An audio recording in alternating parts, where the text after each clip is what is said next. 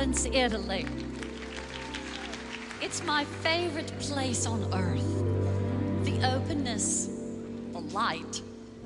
My husband and I took our honeymoon here before the Second World War, and this is my first time back.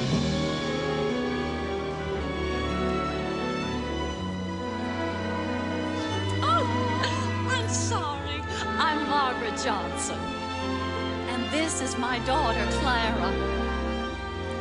She's a special child.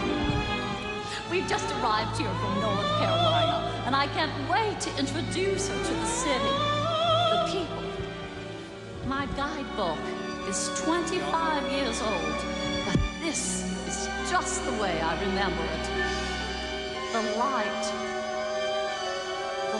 in the piazza.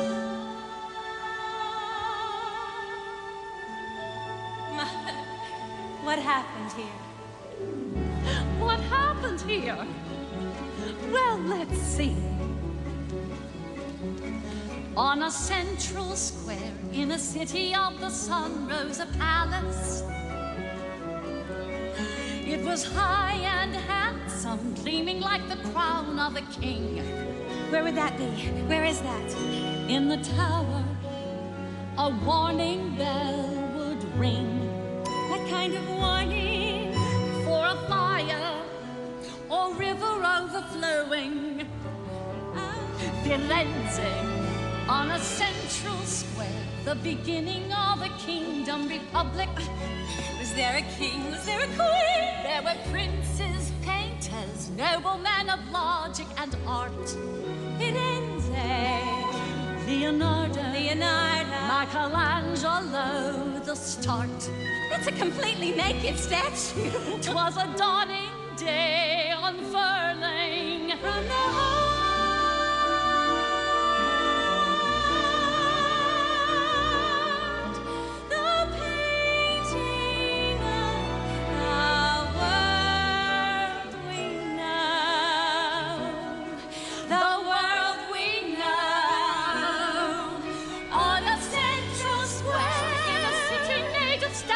And stories. It ignited then like a beacon coming out of the dark. Mille grazie, signorina. You can feel it. You can feel